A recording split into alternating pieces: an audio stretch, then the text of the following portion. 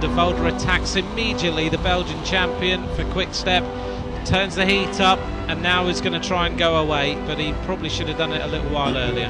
Stijn Devolder, the Belgian champion, he's been on the attack now on his own for 9 kilometres as he stamps his way up the Muur. He's got a clear advantage, and it's Flescher who's coming across to him. Juan Antonio Flescher absolutely whistles around that corner. Now Nuyens goes. Nick Nuyens of Cofidis on the attack. Boonen's having to try and come back to Nick Nuyens. Well, Cofidis have ridden well this year, and Nuyens is leaving them behind. Balan's there, Terpstra.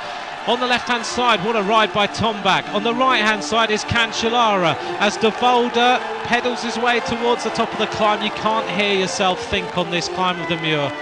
The first time we mentioned Stijn Devolder in this race was at 46 kilometres. He nipped away into a little group with Philip Gilbert and this man, Sebastian Langeveld. Then Hincapie, Kroon and Flescher came across to them. But Devolder has been mentioned all the way through in little groups. He's been constantly on the attack, but more to look after Boonen than anyone else. But he went on a lone attack with 25 kilometres to go, and then just as they were brought back, he went again.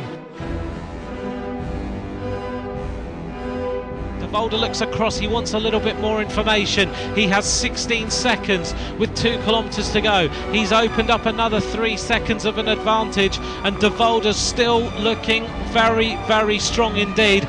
Is Devolder, the Belgian champion, going to win in front of a home crowd?